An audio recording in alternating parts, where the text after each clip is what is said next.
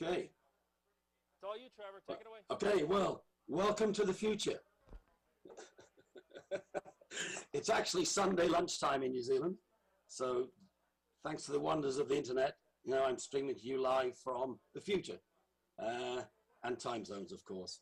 Our session will conclude a quick opening video from Matthew Leaman and some nice news from Hans de Ruiter, and then I'm going to give a slide presentation followed by Stephen Solie, who'll give an exec SG update.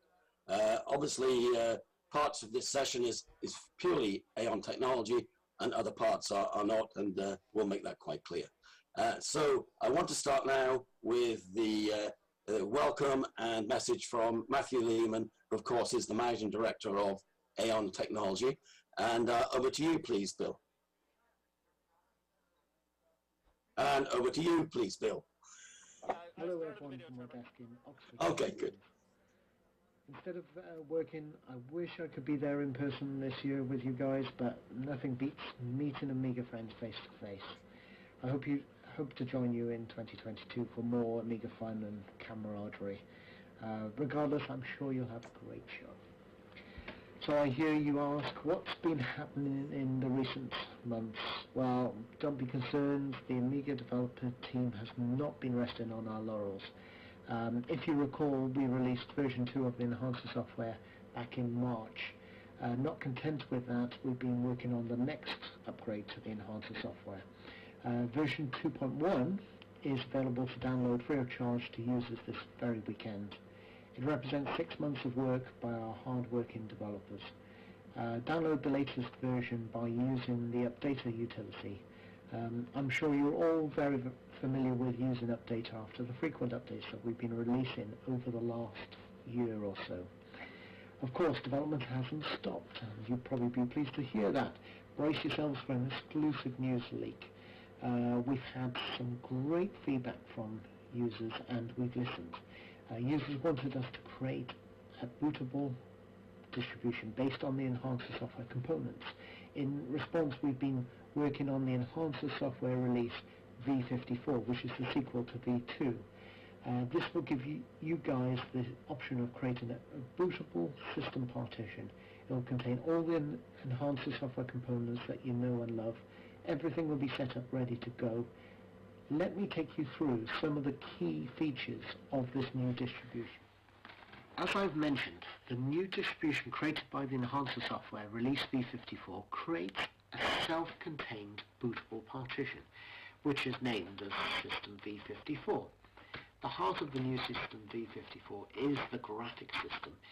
It comprises of Warp 3D Nova V54, Radeon HD, the Radeon RX graphics drivers, and the new video acceleration library.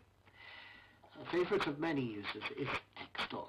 It's populated with all the icons ready to go and greets you as soon as you boot System V54. Trevor? DV Player has been upgraded. It's still Matthew.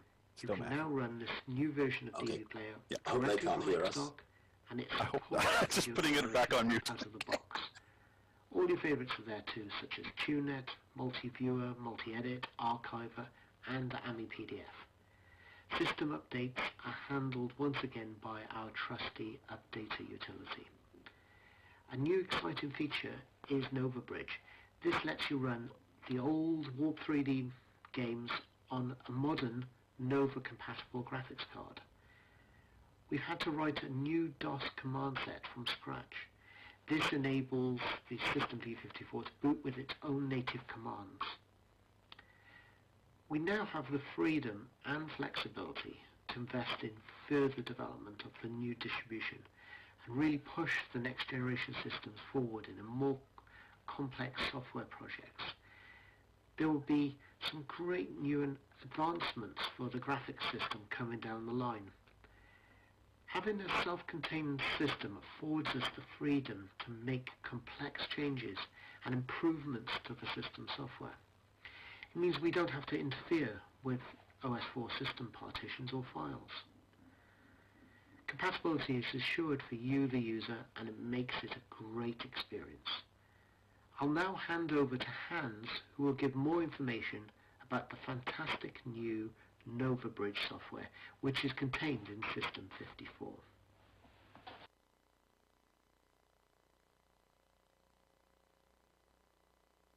Hi guys, I trust that everyone at Amiwest is enjoying themselves. Unfortunately, I can't make it for reasons so obvious they're not worth mentioning, but I do have two things to tell you about. Actually, show you. Come have a look. So notice up here that this machine is using a Polaris graphics card. So we know that there are no Warp 3D drivers for Polaris 10, but let's start Wipeout, which is an old Warp 3D game, and it's running. So should be able to go all the way through, start again. So what's happening here? Basically, this is all possible thanks to something called Nova Bridge, which is our Warp 3D driver that pipes it through to Warp 3D Nova. So it's a backward compatibility layer, basically. What does this mean? For end users, this means you don't need to know or care whether an app or a game uses Warp 3D, Warp 3D Nova, Mini GL, GL4ES, or anything else. So any confusion is gone. For developers, nobody needs to create a Warp 3D driver anymore. Once a Warp 3D Nova driver is available, it's all done, and everything will work. Oh, by the way, for Wipeout, let's just stop this now. For Wipeout, you will also need Rewarp and Rewarp 3D because it's an old Warpos game. So let me just tell you how this came about. So end of last year, end of 2020, somebody was talking about how, yet again, about how confusing Warp 3D Nova, Warp 3D, and all the naming scheme is, and realized that what it came down to is we still don't have a backward compatibility layer, which is something I'd hoped somebody else would write. Was it 3D came close, but it was never finished. And then at that point I thought, you know what? I have the source code for the Southern Islands Warp 3D driver. Maybe I can strip it down, remove all the hardware-dependent code, and use that to make the backward compatibility layer, to make Nova Bridge. So I did just that. I stripped it down, built a minimal proof of concept that I could send to Matthew and Trevor over at AmigaOne. And then from there is a whole lot of work to get all the little draw modes and multi-texturing and everything else working. Found a few surprises while working on it. A lot of the old Warp 3D drivers have these per game environment variables that you can enable or disable to get around old driver bugs or game bugs. Well, Nova Bridge doesn't have any. I did have to work around a few naughty demos poking straight into the Warp 3D context instead of using the functions that are provided. But there's actually there's no environment variables. There are no switches that need to be enabled or disabled on a per game basis. Especially Wipeout got a bit of a bad rap. There were multiple environment variables for that, saying, you know, it uses chroma testing, but it doesn't enable it. Well, it turns out actually it doesn't use chroma testing. It hasn't got anything the wrong way around. I don't know what happened when those things were put in. I think what's most likely is, even though Warp 3D is old and a lot simpler than 3D graphics now, it's still complicated enough that you can get confused, and it can be very hard to figure out why is something misbehaving. So anyway, maybe I'll show it again. If you look at Wipeout, you'll notice that the shadows are there, and there's no workaround required to make it happen, as with the previous driver. It's all just working. Bottom line is, as soon as Nova Bridge is released, backward compatibility for Warp 3D is coming to all supported Warp 3D Nova graphics cards. So that right now it's Polaris and Southern Islands. That they're all supported. And the naming confusion and seeming complexity of all the different 3D graphics subsystems, to a large extent, will go away because you don't need to know. You don't need to know, as I said, you don't need to know that OpenJK, for example, is an old mini-GL game, and that Spencer is Warp 3D Nova. It'll all just work.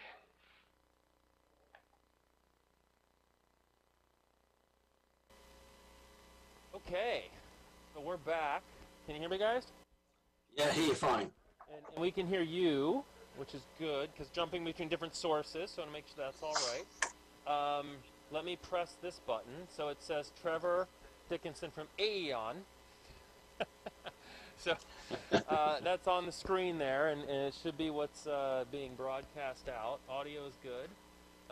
Some nice hat tips in the YouTube chat for the work, the Nova Bridge.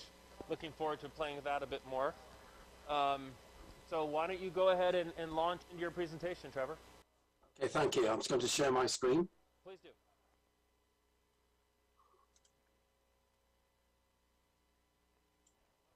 Okay, can you see that okay? Yeah, we can see it fine. Great. So you don't Okay, have to, so it's all good. okay, no, great. Okay, well, I hope you all saw my intro video this morning when the show first started. For obvious reasons, I'm in New Zealand. So I just want to reiterate, I'm pleased that although I can't attend, that AmigaOne is once again the gold sponsor for the show. And I'm pleased to see that while other companies may come and go, it's good to see some of our regular sponsors like Amiga Kit, Amiga Forever, and Individual Computers stepping up once again to sponsor Amiwest. So well done to you all. As I've said, I read frequent comments, now to make sure this works, I read frequent comments on the forums that there's nothing happening. There's no development in the Amiga world, Amiga OS 4.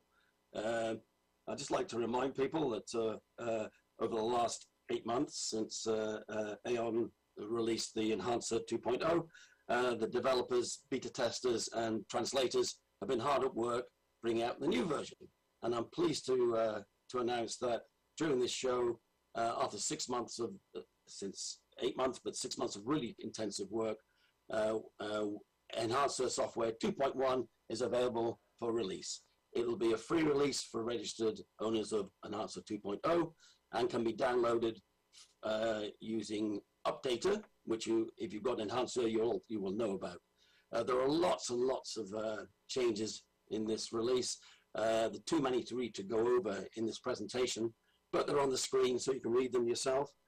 I suppose the key changes are in the Radeon drivers, the 3D drivers, and the video acceleration library.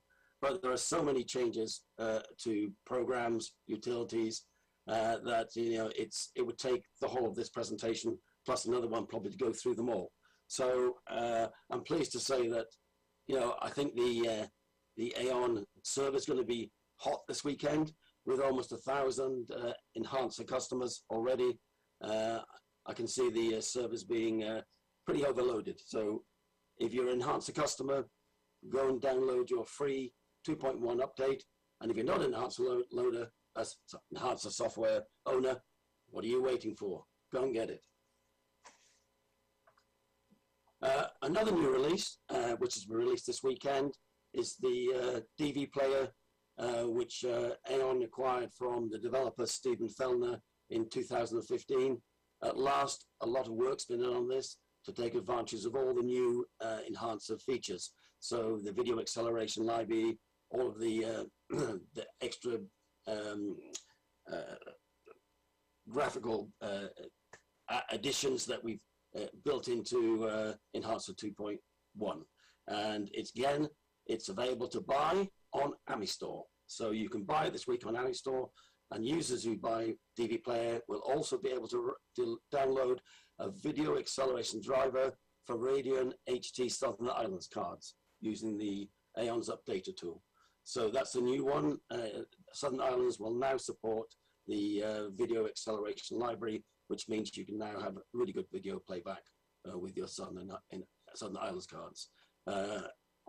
Owners of the Polaris cards have had this ability for a while, but now Southern Islands get that as well. There'll be a box version of DV Player available by the end of October from Amiga Kit. So if you like me and you like to collect the box sets, I guess we're a bit old-fashioned that way, then you can get your DV Player in a nice little box set from the Amiga Kit. Hey, Trevor, can I jump in for a second? Yeah. So all the videos that we've played at Amiwest this year for the folks here on the stream were played with the new version of DV Player. Fantastic. They were all 1080p. The only one that had an issue was your video had a little stutter in the very, very beginning, but played fine after. Really super quality, and I even run my workbench at 24 by, what's the other one, like 24 by 14 or whatever it is. So the 2K resolution plays videos totally fine, even in 2K resolution. It's fantastic. Yeah. It's been designed for 4K resolution, but because of a limitation which Steve knows about, and maybe he'll talk about later, limitation with Amiga OS 4, we can get about 380 by whatever that is. We'll be able to get 4K in the future. We're almost at 4K now, so anything other than that should play really well. So I'm pleased to hear you saying that, Bill. Thank you very much. Another thing you heard Matthew talk about in his short presentation was Enhancer Software version 54. Now, I've seen a number of comments about the Enhancer 54 and what the meaning of this is. First of all, there's two installation methods. You can install Enhancer 54 over your existing Amiga OS 4.1 system partition, just like you can with Enhancer. So there's no real difference on that basis. You can install it over the top. But we have a number of developers and old Amiga users, like me, I suppose, that prefer to keep their Amiga OS 4 system partition pristine with no third-party files. And to accommodate that, it made sense to create a self-booting version 54 distribution.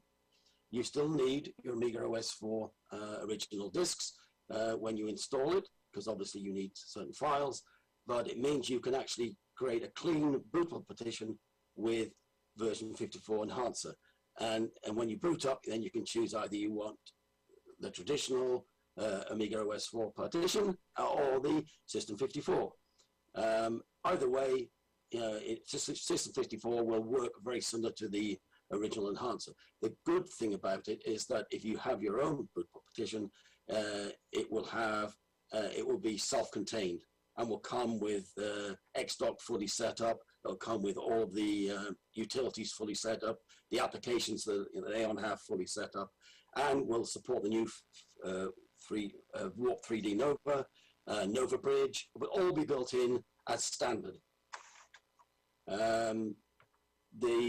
It will include Media Toolbox, which is obviously an AON product, the new data types, and video acceleration. So the anticipated release date for this is 2022. We're on the 9th alpha version at the moment with the beta testers. There's a couple of screenshots. The top one is just a screenshot with Windows open, and the bottom one is a more recent screenshot with DV Player playing a 1080p video, I think.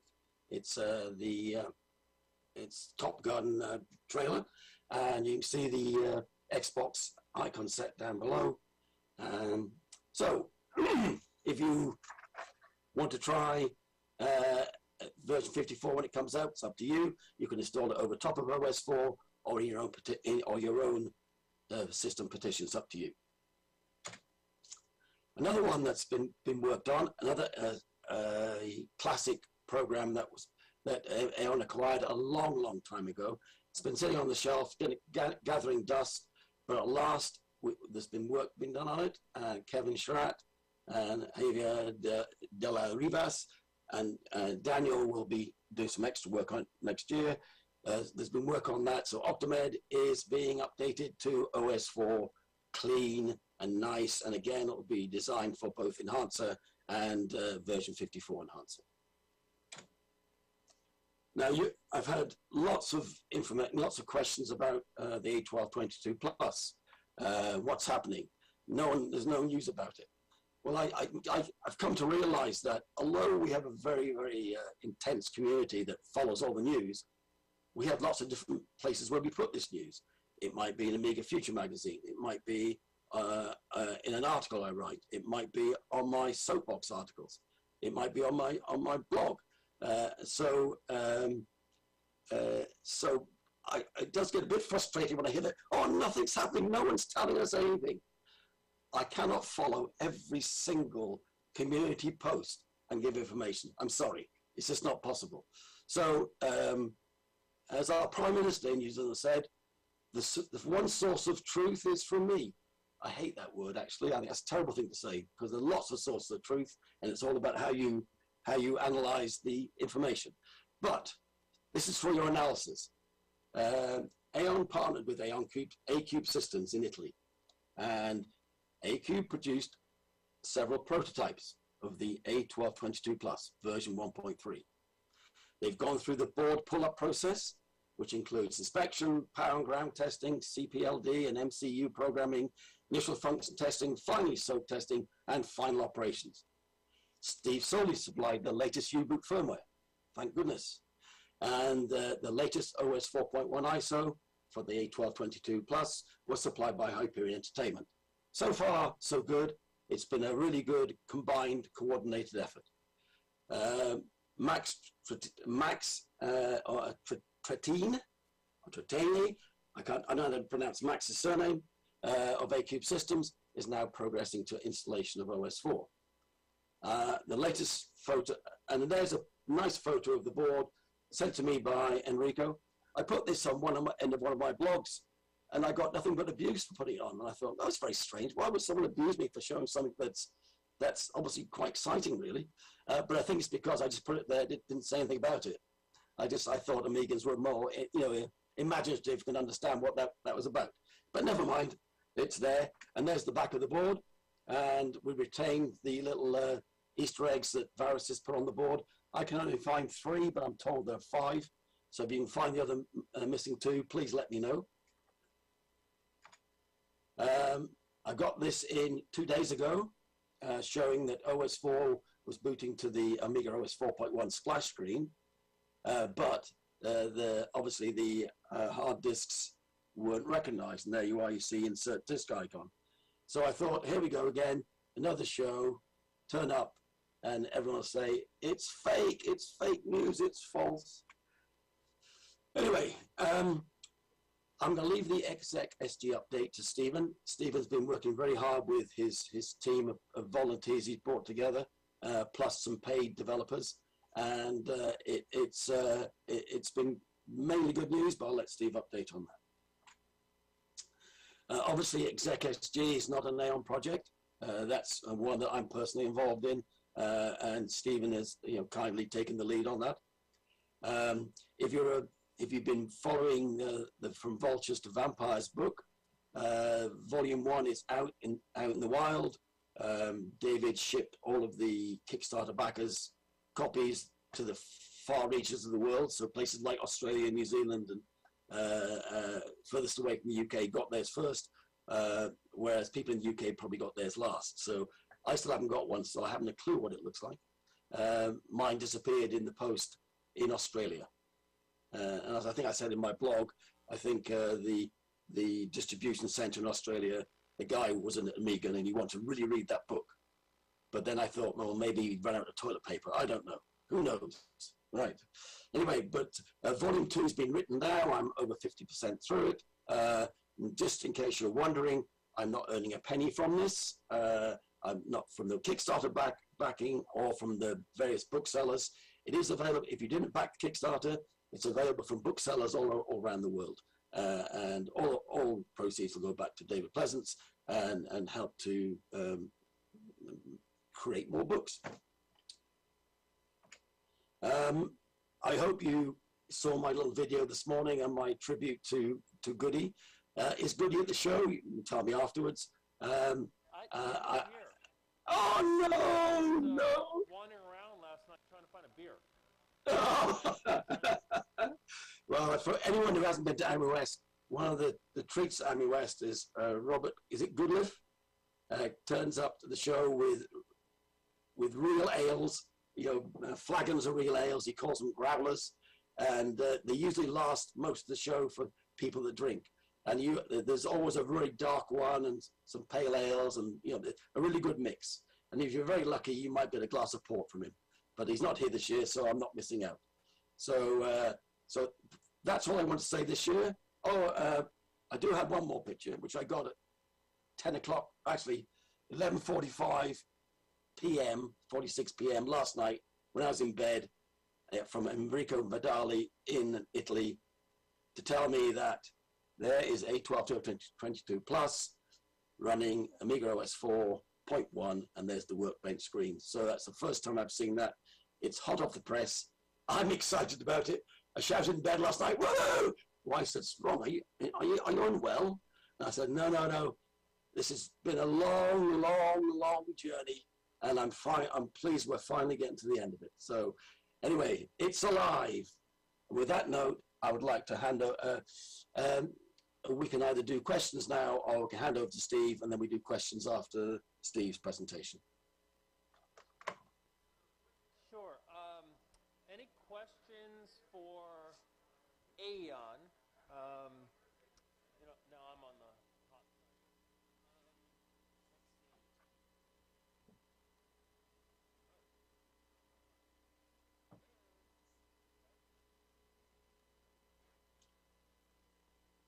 We've lost you. Sorry, I just messing with the audio levels. Had to jack up the in-room here. Let's see, any questions?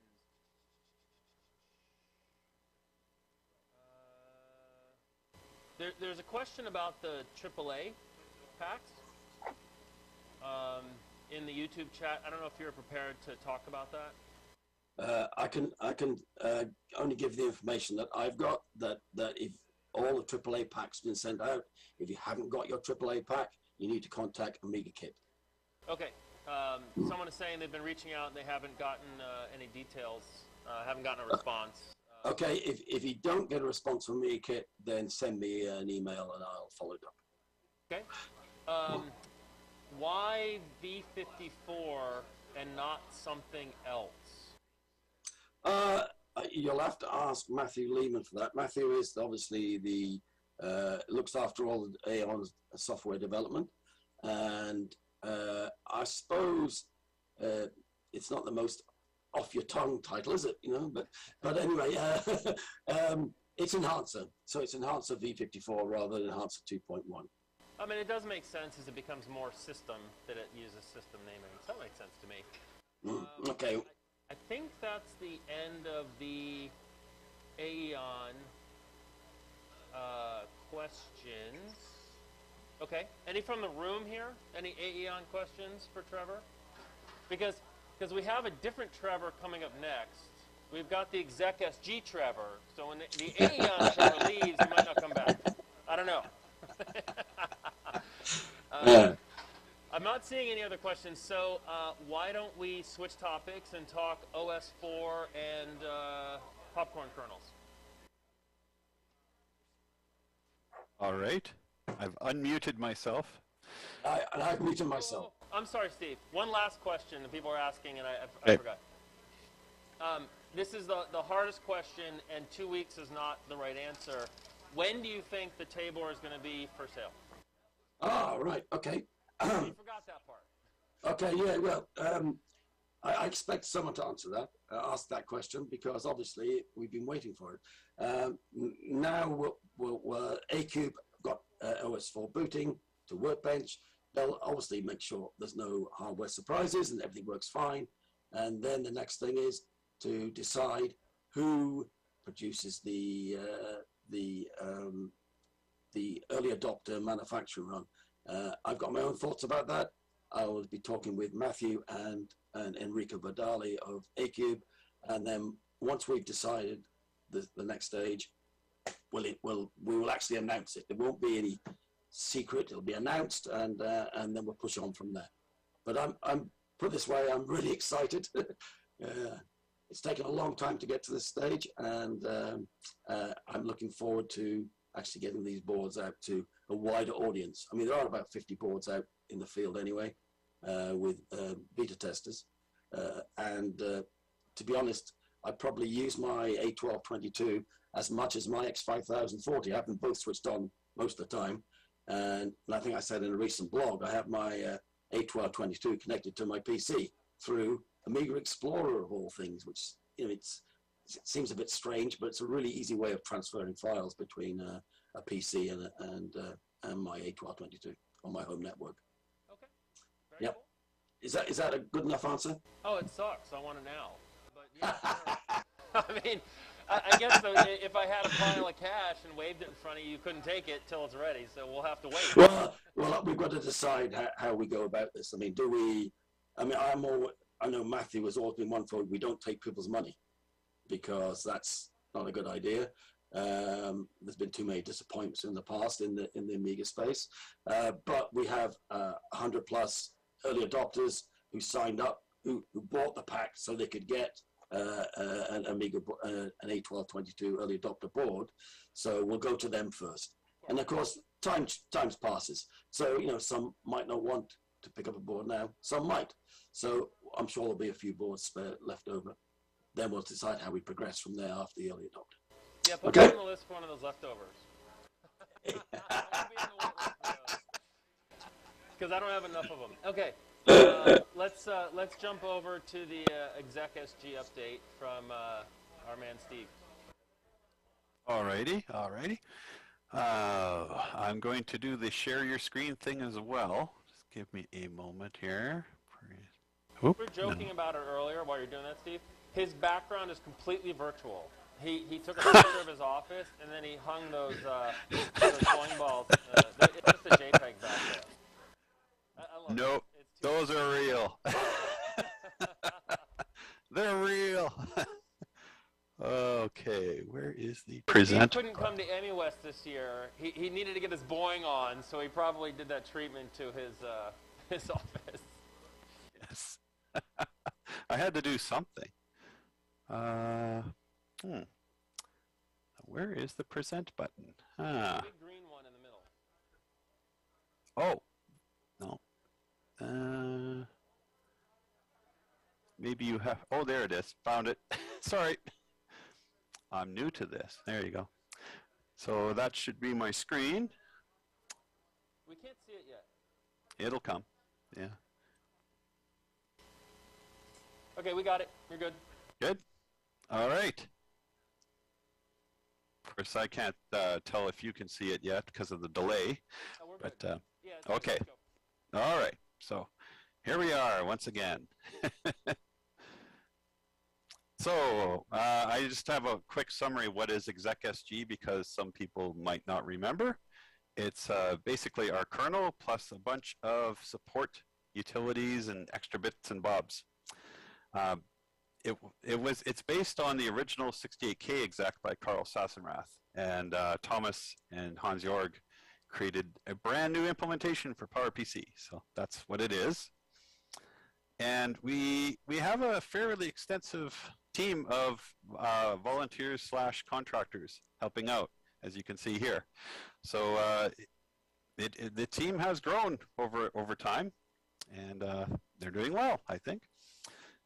Current status is so since last year, right? So last year we had multi-car working. It was functional, and I said, yay, it works. And then now it's like, what? It doesn't work. Well, it was faulty, to put it bluntly. That's Thomas's word. He said it was faulty. So he had to re-implement it. And so that took a lot of time. But along the way, we also added some more goodies, like the exec command and control client, which is kind of cool. Right now, there's this kdebug command you use. I think we're going to move away from that and just use ECC client from now on. There's a core stat command, which is kind of cool. Shows you the status of all the cores that are running.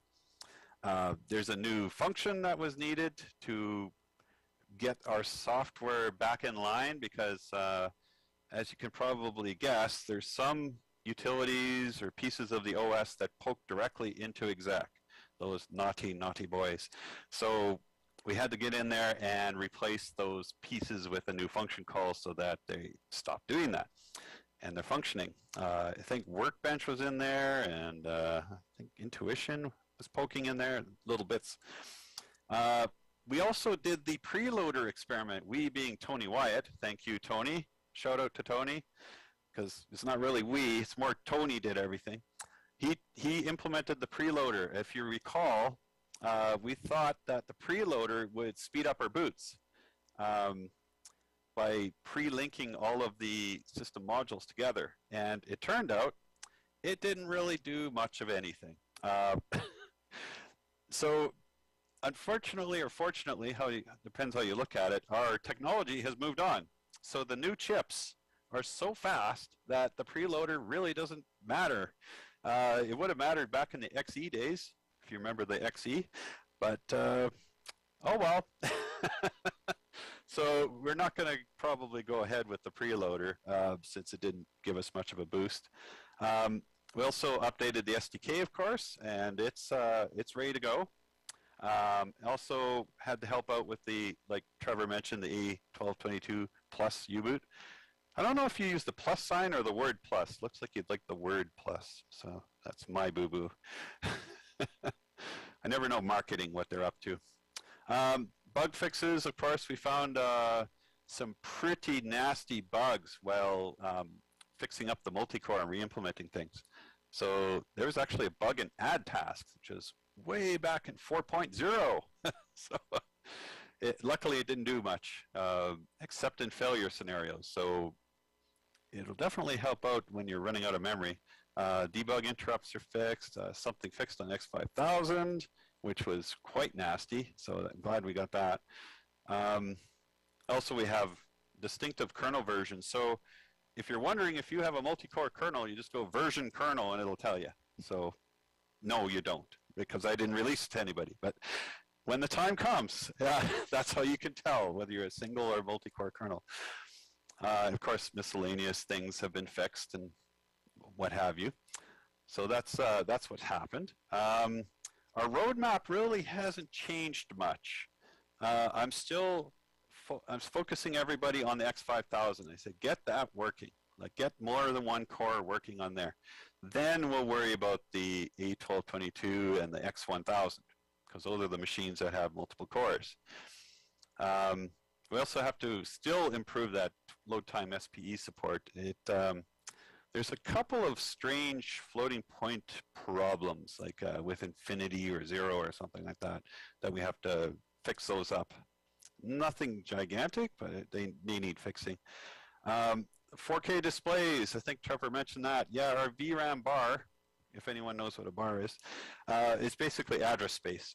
And we need more address space to get the 4K displays working correctly, or at all, because they need quite a bit of address space to get out there. And so the idea is that we're going to have to change probably U-boot, maybe the kernel, to get the 4K displays working. I'm not 100% sure which way we're going to go. Usually we go to U-boot first and try to display, increase the bar sizes there first. But anyway, we're gonna go through that. We still need 64-bit addressing support. That's going to be even more critical as Hans de Ruiter keeps forcing us to use larger and larger address spaces. And the machines, they like to work with 64-bit addresses, right? So we really got to add some more support for that in there, because the 32-bit APIs don't cut it, and they need to be expanded for that new hardware.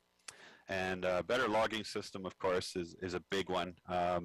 Actually, Thomas recently added timestamps, which is something we actually didn't have, surprisingly. So in our debug output, you really need those when you're doing multi-core. And then there's what's going on with multi-core. I have a whole slide for that. So public demo, I was going to have one for the show, but it didn't work. Still searching for the problem. So basically, I'm going to put the promise out there as soon as possible. So we're not going to hide it. As soon as it works, we're going to I don't know, take a video, put it on YouTube or something, right? And then you can see there's some small print there. I'm not going to say what that says. And there's what has been implemented since last year as well. He did actually quite a bit of work. Disable free interrupt handling, which is working. Lockout mechanism, spin locks are in there. Forbid permit working. So if you know anything about AmigaOS, forbid permit and disable enable are the killers for multi-core, right? That's something that was not designed for multiple cores. So we've had to find workarounds for it. And it's amazing the kind of strange problems you find. What was that last one that Thomas found? There's a program that does a forbid and then does a wait on signals. And I'm like, what?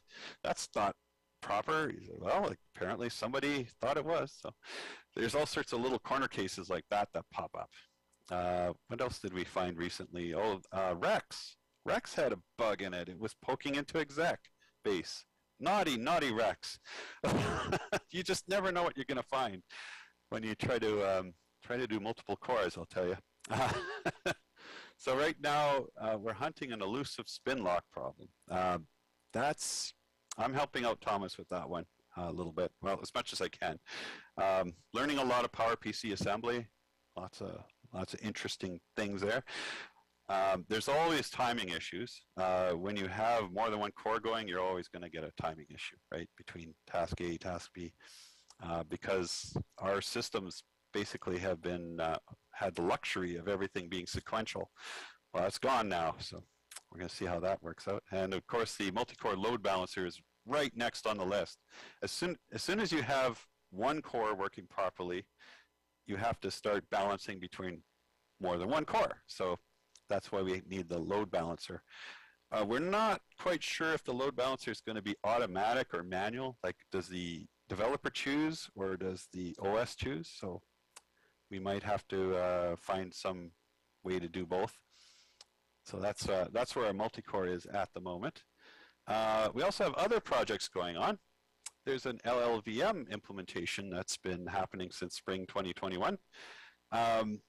This is something one of our members, Doug, is working on, and he's hit a little bit of a wall at the moment. He has to get shared library support working on LLVM. So he's got the LLVM actually running. He did a hello world, and it says hello world, right? Which is really awesome. It's anybody who knows what LLVM is, they'll be excited. If you want to help out with his efforts to get Clang and shared libraries and all that working, he has a GitHub where all the source code is hiding. Not hiding, it's public. Open source, all that good stuff. So I put the link at the bottom there. And so if you're interested in seeing LLVM work even better on AmigaOS 4, or just please help out. It'd be cool. And he's made quite a bit of progress considering how difficult a project it can be. Also, I did a little bit of work on some open source SDK tools. One of the big problems I found out when building the SDK was that cross-compiling is very, very difficult. So, like if I want to build the SDK on Linux, I couldn't. So I went, well, that's no good. What if I want to? So I went and made my own command replacements, because that's the in thing these days. So I made my own version command, because you can't have too many. You just can't. Autodoc, I made an autodoc, an IDL tool, and a bump rev. So now I can build exec-sg on pretty much any machine I want in the world. I can even go to the Amazon cloud and build it. It just goes. So like if you want to throw hardware at this thing, you can build all of exec in like 2 seconds. So it's pretty cool. Or you could put it on your X5000 and it takes 20, 30 seconds or whatever it is. So there you go. So if you want to help me out with my open source Python tools, they're all on Python 2.5 and up. The reason, by the way, I picked Python 2.5 is because that's the version on AmigaOS 4 right now. So I had to pick the minimum, which is 2.5. Hopefully they'll get it updated to whatever the latest 2 is, 2.9, I don't know. And even better, 3. But when that time comes, until then, I will stick with 2.5, which is, this is fine for these little tools. And yeah, if you want to help out, there's my GitHub address at the bottom. Let me know. All that good stuff. Oh, questions. Yes, questions, concerns, criticisms. I thought, Bill, we could wait till the very, very end, or I got one more slide. Says, if you want to help out, please email me. There's my, my help wanted sign. Guaranteed 100% lawsuit free. That's my motto. I'm surprised you don't have a little small text next to that. So far? No, the other small text that you had before. Yeah. Oh, yes, exactly. So is this your last slide? Yes. Okay. I'll stop sharing now if you don't mind. Yeah, no worries. Okay. Question from the YouTube channel. The LLVM, is that necessary for versions of WebKit ? Larger questions, what is the reason for on the VM implementation? The reason, because it's there. No, you know, guys like to, if you're going to volunteer, I'm not going to stop you, basically. So Doug wanted to do LLVM.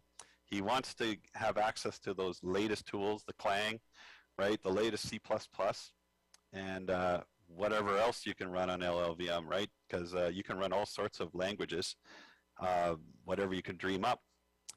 So I said, okay, well, let's try it. And he really was keen on getting the debugger going, too. So that's what I like. If we can get a nice low-level debugger on another framework, I'll take it. So, yep. So basically, Steve, they're developer tools, yeah? Yeah, it's definitely developer stuff. Yeah, not user stuff, but you know. Cool. Looking at the YouTube channel, you know, every year the question comes up around retargeting to a different CPU base. I don't know if you want to make any comments about that, but it was in the YouTube channel. You know, why not Intel? Well, I do believe we got to get the 1222 out the door first. So, you know, once that's out, other projects can come along. So I can't really comment on the internals of that. It's more of a, well, it's not really Aeon, A-Cube, whoever has hardware capabilities to answer, right? If they build it though, we'll throw a kernel on it. You just, you bet. You talked about the status of multi-core and it being faulty code. The implementation we did last year, yeah. Yeah, is there any more to unpack there in terms of like, because I think at this point folks running OS4 are interested in the sausage making and, you know, some of the design decisions that go in there. Like, was there like an overriding reason why there was a pivot there and a rewrite that you could discuss? Yeah. Well, basically, the details are too detailed, but basically we hit a wall, right? You go so far, you try your your technique, your design, and then you hit the. I think what happened this time was disable enable got us. It just couldn't work with the previous design, so he had to pivot and try another way. This is, I don't know if you know, but this is try number 3, I believe. We tried the first time with the X kernel. That didn't work. The second time was much, much better, and this is the third strike. So we're hoping the third one works. We're going to hit a home run with this one. It turns out that what gets you is the strange corner cases. That's what really gets you. So we're trying to find a way to implement it without breaking 100% of stuff, right? That's the tricky part. Cool. So we have 2 questions in here from YouTube. First is kind of for Steve. The second one is probably more for Trevor.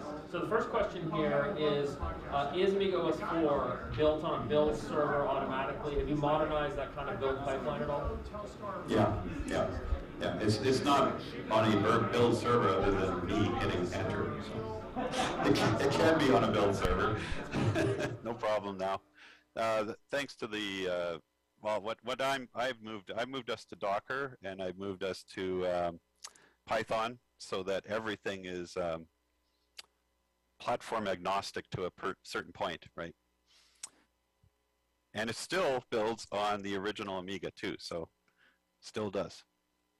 So you have like a Amiga 4000 that you build OS 4 on? Is that what you're saying? Yep. Actually, I use a SAM 460. No, I meant classic, like 68K that you're compiling. 68K? Oh, no. So the next question is for Trevor. The A1222, I keep wanting to call it Tabor, by the way, but the A1222 can be seen as an entry-level Amiga model for anyone who has yet to experience Amiga OS 4.x. How do you hope it will change and evolve the community? Thank you, Peter, for that. Okay.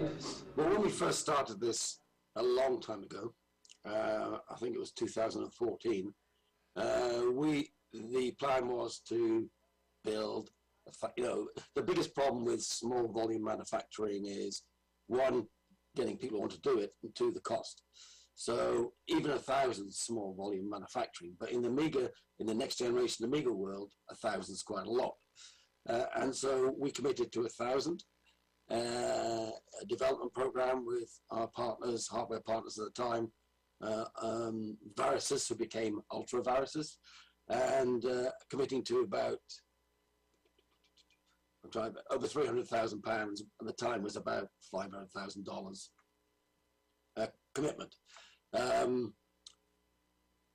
Fortunately, unfortunately, at the same time we had the X5000 going through its inaugural development, and note to future, don't put two developments through at the same time, because the developers couldn't handle it.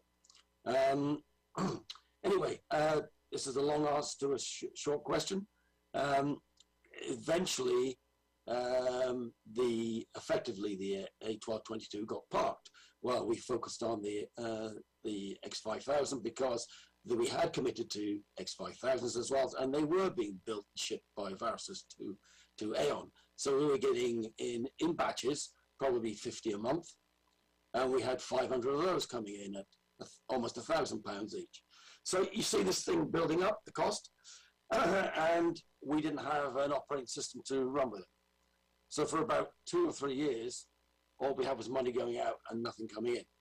And the plan to bring out the mid-range but low-cost A1222 didn't work, because we couldn't even bring out the X5000 for well-noted reasons. And you want to look back through the history, it's all there. So eventually the X5000 did come out, and it's working very nicely. We got the X5040, AmigaOne X5040. By the way, I used the word AmigaOne X5040 because that's what it is. I say X5000 because it's easier and shorter. So there's no reason for any other reason for saying that. So the A1222 was supposed to be the mid-range performance level, but entry-level, lower-cost model. And best laid plans, lots of reasons, it didn't happen. Now we're bringing out the the early adopter model. We've kept the cost really low.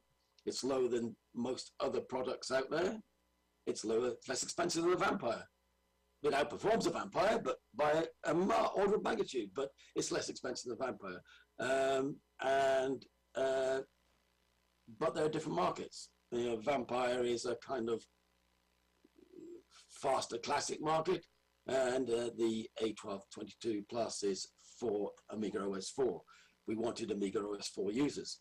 Now, the question is, once we do the early adopter run, will that spawn a whole new growth in OS 4 customers, or will the same OS 4 people, like myself and Steve and others, just be the ones that buy another machine. So we have another OS4 machine sitting on our desk. What we really want is new OS4 users, because that's the only way to make it more relevant for hardware developers, for software developers to sell their products. And when I say that, you know, we've been running Enhancer now for, I don't know, 4 years, 4 years, we've just got up to about 1,000 customers now. So it shows you the market is not massive. We need to increase that market tenfold to make it more interesting for developers and more interesting for hardware manufacturers and third-party manufacturers. It's for me, it's, you know, I've said it before, I'm a crazy Amigan, it's my hobby and passion, but it also needs to be a business for other people.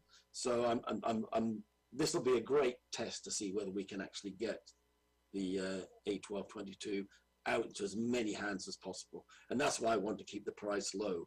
But obviously it's got to make commercial sense so that we can cover our costs. And I know Matthew would like to make a little bit of money. That's my long-winded answer to a very simple question. I hope that helps. Yeah, I mean, I think part of it is, to summarize, right, you know, how do you get more OS4 users, right? And your point about those of us who have them collecting more doesn't really help us grow. So that's friction. I guess one thing you mentioned, before I get to the next question here, you mentioned the X5040. Is that something people can buy? Is the X5020 still for sale? Just out of curiosity. We have X5020s and 40s. They are for sale. The 40s officially, there is a beta version of the OS4 for the 40. I mean, I run my 40 every day, but there's not. So my watch keeps ringing. Sorry, it's someone in the States trying to contact me. We need to have a final OS4 ISO for the 40. I suppose the other alternative, and I need to speak to Matthew about this, we could sell the 40 and just supply the beta ISO. We'd have to obviously speak with Hyperion about that, because obviously they like their ISOs to go out and be working. But the X5040's ISO is, for me, it's good enough. Okay. Yeah, I mean, I'm just on the AmigaKit page, and they don't even list any OS4 systems for sale currently. AmigaKit might not do, but if you go on to AAA Technology in Luxembourg, they do. Yeah. So, getting back to the YouTube questions here, hard to collect the A22 news in one place. You mentioned that. There's a website that hasn't been updated. I think part of it is a communication piece. Do you have any thoughts on when we might see some updates to the website or whatever? It's easy to blame someone else, so I won't blame someone else, I'll blame myself. Yes, if you put some sort of formal website there, you should expect to be updating that. So put that down to me. But I do make sure that updates come out on my blog, and they also come out through Amiga Future magazine. And as I wrote recently in the Amiga Future magazine, sometimes I get criticized for not putting news out through more immediate channels for the 10-second soundbite. But I like to support Amiga Future as well, as the longest running Amiga mass-produced, in small volumes, Amiga magazine in the world. So I do reserve some news for Amiga Future, because I've just written an article for Amiga Future. It won't be out till Christmas. And so some of the news that comes out, by the time you get it in the magazine, it's so out of date. So in our instant world of the internet and the web, we expect news now. We don't analyze the news. We take it in and discard it and want the next news. We become really quite bad at absorbing information, sitting on it, deliberating on it, and deciding what it really means. That's just my own personal pet peeve. We become news, we become info junkies rather than being thoughtful about what we read and look at and discuss. But I'm an old fogey. I apologize. So, getting back to the YouTube questions, is there a big difference between the 520 and the 540 motherboards, other than the clock speed and the CPU? I think you've hit the nail on the head. There's not a big difference. There are Steve can tell you some technical differences that he has to allow for, but it's faster. From a user perspective, and I'm a user, it's faster. And of course, if you're an Amigan, you always want it to be faster. That was always the. Yeah. Well, I'd love Steve, to Steve, do you want to make a comment about any of the technical differences? Well, there's a sprinkled throughout the kernel, really. There's not many, but like you said, the clock speed, it's faster. And it's got more cores, which I'd love to use. So those are the two big things. Really, it's just, I don't know how much fast you would call it, like a lot or? Well, I mean, you can do some tests, but I've never been much as a user benchmark tests because they're usually there to prove a point rather than what's it like to use. Yes. Bigger numbers. Yeah. But if you want bigger numbers, it gives you bigger numbers. Yes, it does. Compared to the 5020, yeah. There's not a lot of difference. I mean, we have an if-else here and there. It's not bad. Once multi-core's working, Steve, no challenge. Once multi-core's working, then you'll probably see some differences. Oh, yes.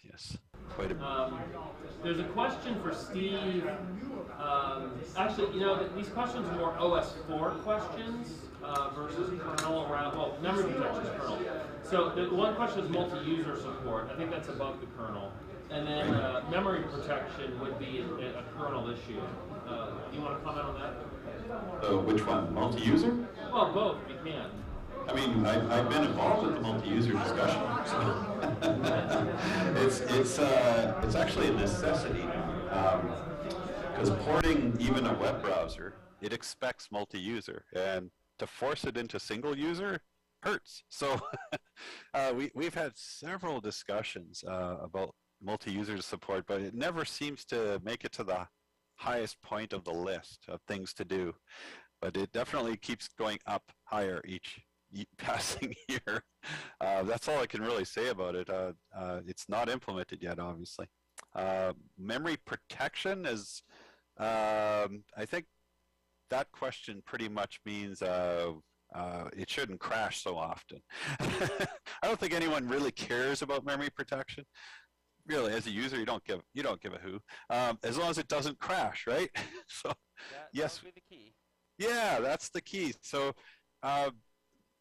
it's impossible on AmigaOS to have memory protection fully implemented. It's just you can't do it. But you can go to a certain point, and we've been pushing the limits here and there to try and get that more and more protection in. I'd like to see multi-core working first, and then we can go to the isolated address spaces, which is something I've really been keen to try, where each task can see 2 gigabytes of RAM.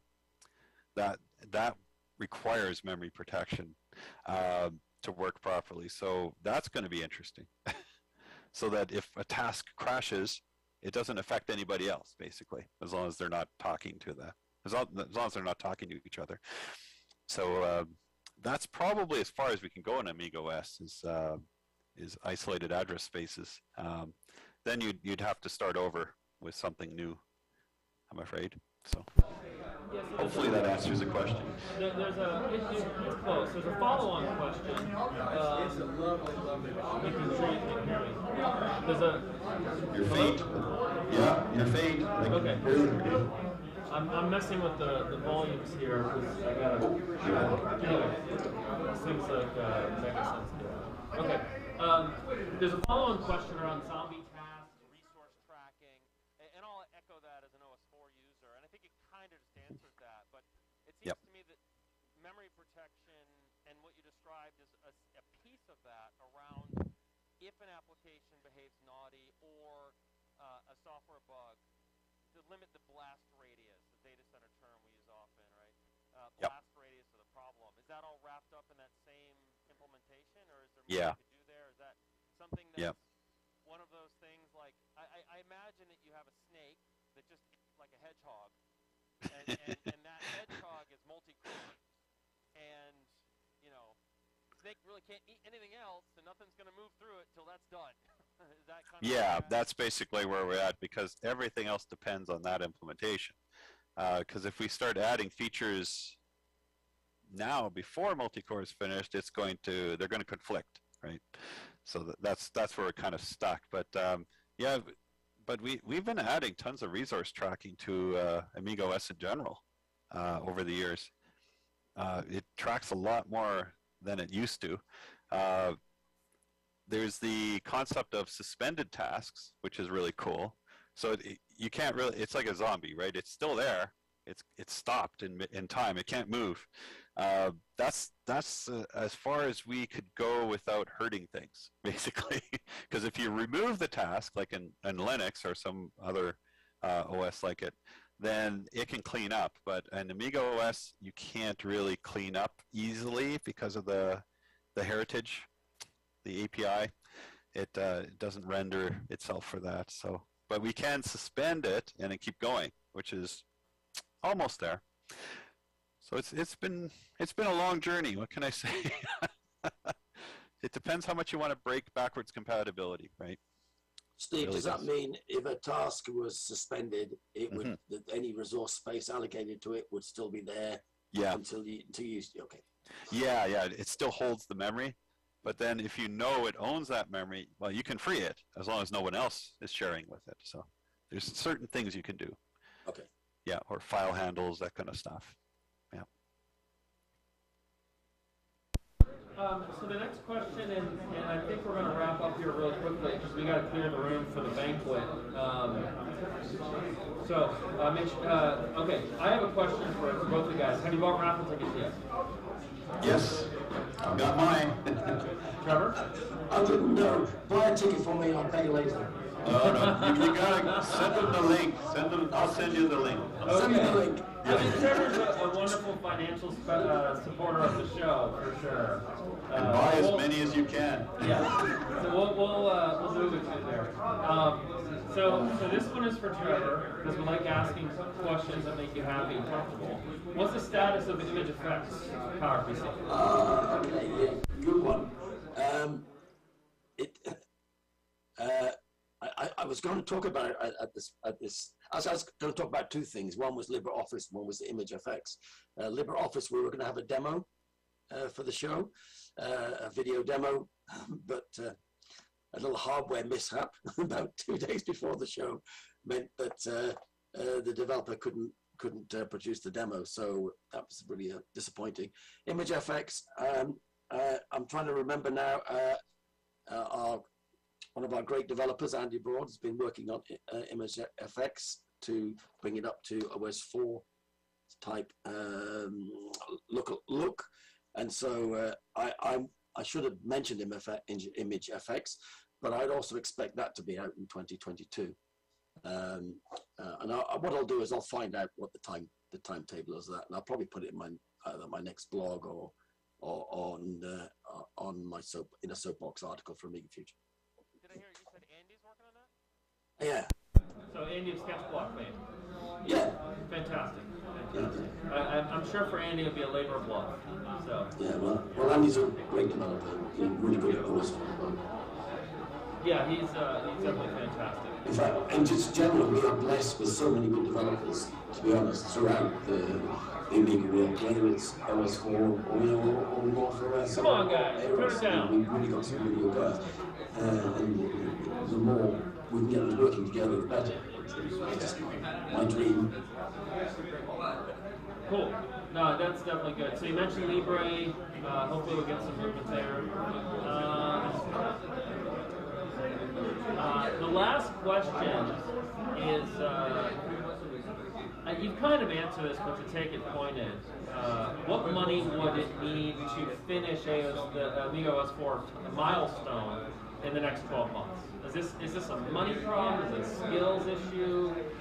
Like, I mean, obviously, if we could have it now, we all want it now. And we know you guys are working really hard, but how can the community help more to kind of re-energize or get these critical things moving so that we can, you know, get past this, like, we're waiting for it to happen. It's been a long time, and the fatigue is setting in. So, you know, it's been promised and not delivered, frankly. So just curious if you have any thoughts on that. And then on that wonderful, happy note, we'll close it out. Unfortunately, Bill, we only got about half of that because you kept breaking up. I don't know about you, Steve. Yeah, it was a little choppy. Can you hear me now? Yeah. Yes. Yeah. Yes. Okay, I'm hanging the microphone off my mask.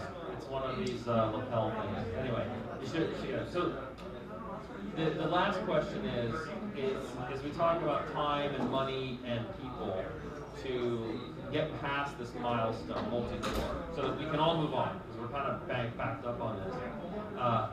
What can the community do? What would it take to help you guys finish this in the next 12 months to the point where we can kind of move forward and start getting to some of these other features? 4K, less interesting, you know, better memory protection, resource management of crashed apps, much more interesting. Like, how do we get there? What can we do to help? You know, where is that problem? Steve, I'll let you. You're muted, Steve, so I'll let you answer these. Yeah. I was just going to say,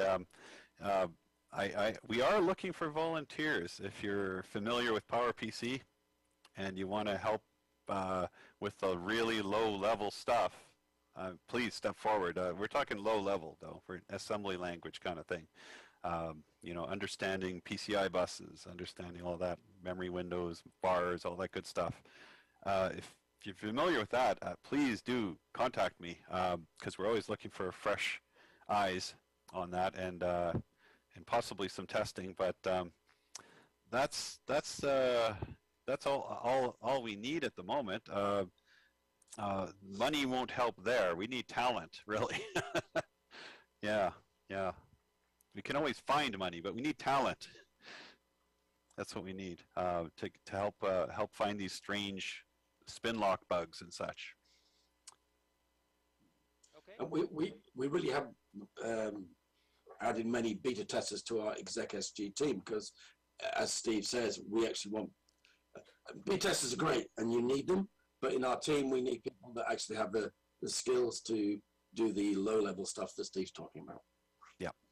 Yeah, So, they're really. I'm going to leave it on a more positive note. Peter, who's asked a bunch of questions earlier, has another question. I'm going to kind of spin your question a little bit here, Peter. And we'll exit on this one, because we do have to clear the room here in a few minutes. So this is more for Trevor. As the A22 comes out, and I know you've got a marketing background, it's kind of your jam, right? So how do you imagine, if you had it today, if you had the A22 today, you had a pipeline of products, what would you do from a marketing perspective to try to reach those new users?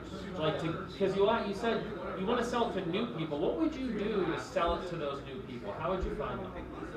Well, you know, the thing is, the web is full of marketing people. So when someone says I'm a marketing person, actually yes, I do marketing. I have done marketing in the past, but really I'm a person that likes to get things done. So I find it very frustrating when things drag out and get slowed down by outside events. So I would really attack, and it's the wrong word to use, attack, but I would attack I would go through to all of the various forums, all of the various websites. I would blitz it, and I'd make really good offers for the A1222 Plus, and we would really just go for it and really push it. Because let's face it, if you get the price down to, I bought a Mister system recently, and I think it was about just under 400 euros. I did it because, one, I could afford it, because it wasn't too expensive, and two, it covered a niche that I had. I wanted to try out FPGAs. I was writing the book. I was really keen to. I tried to get a vampire as well, but after 3 months, no one's come back to me still. But I wanted to actually really, get a feel for what these classic Amiga products were like. And the Mister's very good. It's extremely slow, because I'm used to OS4 and PowerPC. And I imagine I'll get the same when I get my Mister. I imagine it'll be a bit faster, but it'll be the same kind of thing. So what are we trying to get? Are we trying to pick up old Amiga users? Are we trying to get people who want a cool idea, a cool product? With the C64 Mini, which I picked one up recently, I did it for C64 Maxi, sorry. I did it because I'm an old Commodore fan, but I wanted to see what a real, a new keyboard felt like. And they did a pretty good job. But what did they do? They did Kickstarter campaigns, big publicity thing. We don't do that in the Amiga world, or we haven't been doing that. But there's a massive retro crowd out there now. So although we like to think next generation is out there with the best, we know it's really advanced retro. So we're going to have to hit that retro crowd. We're going to have to excite the retro crowd with a product which you can get in, plug it in, and it works. It can't be something where you have to have this detailed knowledge and skill set built up over 25, 30 years, which we all have in the Amiga world. We're going to have something that plugs in and works. So I think we've got some work to do on that side. I mean, initially, obviously, we want old Amigas to come back and say, hey, that does feel like an Amiga. It's just faster, it's better, and it does this, that, and the other. But I think we need to go further than that. I think we need to actually produce a product which is almost turnkey, and you don't need a lot of expertise to get started. And that's why these retro platforms, the minis that are coming out, there's minis for all of the retro products now. They didn't start on Amiga, but Amiga's caught up. That's why it's become, you go to any Amiga show, even now, even though I can't attend the shows, I see the videos, everyone's got some FPGA device running multiple retro systems.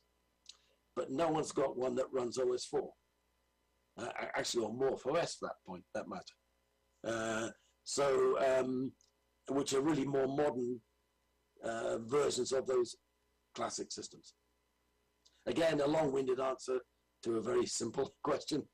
Sorry. No worries, no worries. Well, gentlemen, I'm going to give you parting words as we wind down Amiwest 21 Day 1 and prepare ourselves for the banquet, which is going to be a visual feast for the attendees as well as the people watching on the screen. I'm going to start with Steve, if he has any parting words, and then I'll hand it off to you, Trevor. Before I do something, I think Bill has a question. Is that Bill there? Yes, Bill. Where's my whiskey, Bill?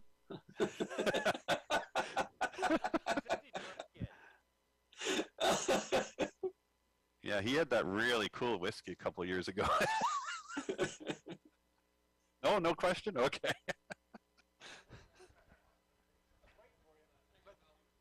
The big question I have is, he's still working on the file system. I have using Odyssey, went into my hard drive. Yeah. I'm working on educational programs. I go down in the subdirectory, then a file system. On other systems, it'll pick up my HTML files fine, but on Odyssey it won't. Are you still working on a file system? Yes. Actually, that's the question I have. Yeah, Tony Wyatt's the expert there. Boy, he's been working hard on it. Don't worry. Yep, definitely.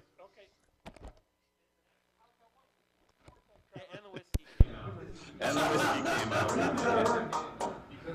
Beautiful. So you asked about parting words. So all I can say is I know things are slow, but we are moving forward. We haven't abandoned things, and things are moving. And I'm feeling more optimistic this year. So last year was kind of a write-off for obvious reasons. But feel more optimistic this year that we'll get some good products out the door this time. In the next few months. Yeah. Fantastic. Okay, Trevor, take us home. Well, I'm really going to miss the AAA fun at Amiwest. For me, it's one of the best things about Amiwest. What does the A stand for? You keep saying that. I'm like, I don't. After show Amiga activities. Amiga activities, yeah. It's what we do. It's what we do at night, you know. It's what we do when we've stopped all the show. It's about people, really, and that's what the Amiga is about, really. You go around the world, you meet people, and you're all like-minded, and you can discuss, you can argue, you can have a few drinks. In Steve's case, it's a drink of Coca-Cola, no? Right. But you can have a few drinks and stay up all night and get crazy. So I'm going to miss that. But I'm like Steve said, I'm pretty optimistic now. That email last night was really good. Yes, that's a long time coming. That's a long time coming. And as I wrote in a blog recently, you know, if everyone thinks this is easy and you just throw money at it, have at it. You can do it. Fine, go do it. It's not. There's a lot to this, and we didn't talk about lawsuits once, which is brilliant. So I'm hopeful that we can look forward to the future, and actually enjoy our hobby. We're crazy enough. Let's just enjoy our hobby. Yeah. I love it. Okay, so someone did ask, Steve, can you go wiggle the balls? Don't believe it, do you? I don't necessarily want to say that out loud. They're real. Okay. My balls are real. Okay. Well, look, we miss you guys here dearly. Everyone who couldn't make it for whatever reason, you know, we get it. Pandemic, endemic. Hopefully next year we'll be past all that and we can come back and have multi-core tablers for sale at the show floor. That's a dream I've had and worked hard to try to materialize it. The show's still here. We're waiting. The ball's to get back forward. Okay, so thank you guys. Have a lovely night. Appreciate all the updates and everything, and hopefully be able to dial into the banquet. So I'm gonna let them go by killing the Zoom streams. Okay. And let me press this button here. So cut there, and let me adjust this. Real-time narration. So for the folks local, everyone, show of hands, who has a raffle ticket already? Who's got the raffle tickets? Raffle? For the raffle. Okay. I applied. For the raffle. You buy the raffle tickets online. There's a thing called the internet. There's a thing called websites. We've got one. I know it's kind of newfangled, but you go pick the number of tickets. We've got over $1,500 worth of items in the raffle this year. It's freaking fantastic. I want to win them all. I bought a lot of tickets. All the money goes to the club. And our sponsors, let me hit the sponsor page because I built the animation. It's kind of fun. By the way, Hollywood has a randomized intro that I sent for all of these, so every time I do it, they each get their own new random ones. Anywho, tons of sponsors, tons of great items. Go online, Amiwest.net, go to the raffle page, buy a couple raffle tickets. For those attending the banquet this evening, we have a very special giveaway. We're going to have to clear the room here in a couple of minutes, including the center tables. If you have something on a center table and they're coming to set up, I've asked Brian to put it in my trunk. So if you leave it on the center table before you leave, considering it's no longer yours, we'll take it home with us. Anything else, Brian, before we shut this down and start kicking people out? No, I think we're good for that. And the actual cool thing that we're going to be giving away at the banquet also involves a raffle. Who has one of those raffle tickets? Oh, you don't have your raffle ticket yet? Oh my gosh. Well then, yeah, you don't actually need one because we already have your name. So your name is going to be entered in the raffle, and we'll have a very interesting way of choosing that name at the banquet. So we'll see y'all there. I need everybody to leave between 5:30, which is 5 minutes from now, and 7 o'clock. The doors will be open. Our caterers coming in to set up the banquet line over on that side of the room like they always do. So please do help us by clearing the center tables, all those 3 round tables. 2 more tables will be brought in. And then we'll see you all at 7 o'clock for the banquet. Everybody who bought a banquet ticket, bring it with you. That's the way you get it.